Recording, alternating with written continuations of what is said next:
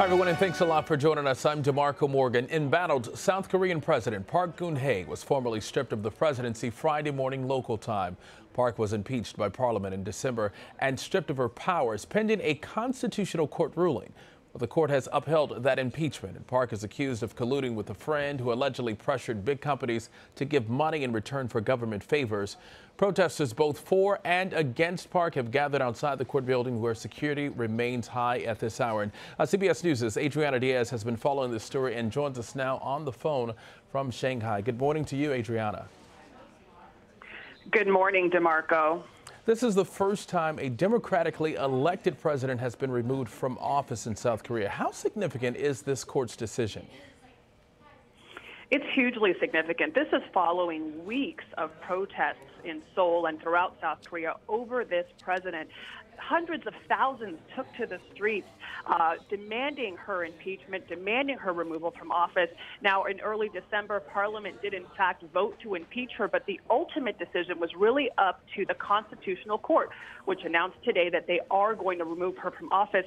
And this has huge implications beyond South Korea. The real question here is North Korea. It's sad. The current president, President Park, is a hardliner against North Korea, but the opposition party wants to engage with North Korea. The current president supported THAAD. That's the anti-missile system that just started being deployed in South Korea to intercept any potential incoming missiles from North Korea. That has really created huge issues in the region. China opposes the installation of THAAD because China worries that THAAD could possibly have surveillance capabilities into Chinese territory. So this is really throwing all of this into question. What is the future of THAAD? Will the deployment continue if an opposition leader takes the reins in South Korea and essentially puts the kibosh on THAAD and changes the direction that the U.S., that South Korea, that China, that Japan will take in dealing with North Korea, because China wants to de-escalate the situation. They want different parties to come to the table to engage with North Korea more so. South Korea, for now, has really aligned with the U.S. in taking a harder line with North Korea, not directly engaging with North Korea. But if the opposition party takes the reins in South Korea, that might shift the balance toward China, and we might see a different approach in trying to deal with the North Korea problem.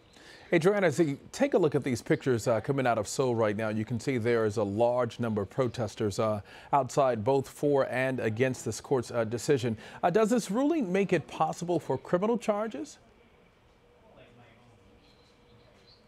It may. It may. Right now, the president has been protected by her position, but this now removes her from office, and she might be liable and potentially vulnerable to dealing with the criminal system. Right now, the trial just began for the de facto leader of Samsung, who's also embroiled in this scandal, which really just keeps widening. He is one of the people, and Samsung is one of the entities involved in, in these corruption allegations, basically, offering money to foundations and organizations controlled by President Park and controlled by her close associate, who's at the center of all of this. Samsung and other companies gave money to these organizations, and the allegations the prosecutors say is that in exchange they received favors from the government. So the special prosecutor in this case is really pushing forward to take these leaders through the criminal justice system. And Adriana, again, for our viewers who are just now joining us, embattled South Korean President Park Geun-hye clearly was impeached by Parliament back in December, and the court has upheld that impeachment. What now? What does the country do now to replace President Park? The country has 60 days to hold an election to pick her successor. And, as you see in the pictures here with people filling into the streets, this is a really impassioned issue. President Park had single-digit approval ratings, but she also has a strong core.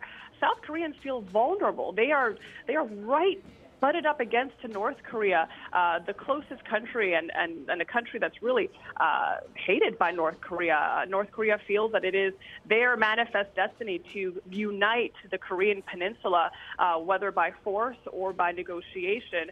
And so South Koreans really live in a state of constant, under a state of constant threat by North Korea. So President Park really had her supporters, and there are people who are extraordinarily loyal to her, but there are masses who are not and who feel that she is corrupt and she is leading South Korea and has led South Korea down the wrong path. So this election that's to come will surely be impassioned.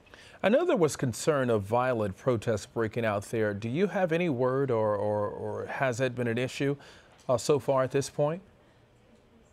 We haven't gotten any word about violence at this point. It's still early on. The protests that took place demanding her impeachment in recent months were mostly peaceful. So we'll really have to see if that continues. Okay, and there was a poll that was actually taken there, a little survey that showed that 70 to 80% of South Koreans had wanted the court to approve Park's impeachment. That shows that she did not have a majority of support from the people there. She certainly did not and does not. You know, if you just look at the number of people who protested against her, she really fell from grace in South Korea. But her supporters are extraordinarily loyal and really back her. So while the numbers are against President Park, and we've seen that reflected even in the votes in court that was announced today, she still has a very strong base. All right, CBS News' Adriana Diaz, thank you very much, and always fine reporting. Thank you, Adriana. Thanks, DeMarco.